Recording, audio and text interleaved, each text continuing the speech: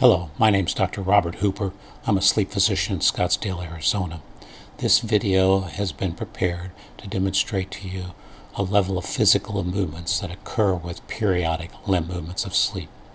This video demonstrates a level 2 movement.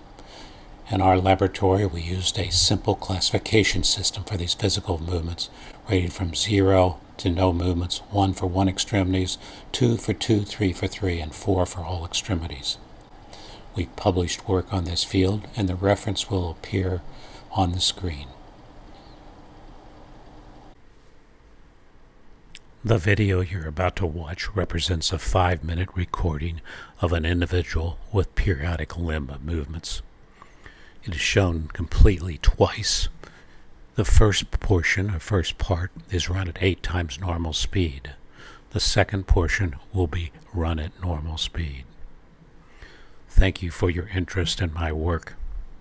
Further information is available at the reference at the end of this video.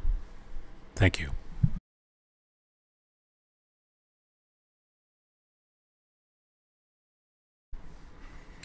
Across the top of the video screen, you'll see the 5-minute recording of this individual's electromyogram. It is showing the intermittent periodic limb movements as they occur.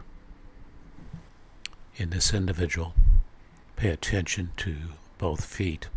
They will move together with periodic limb movement contractions.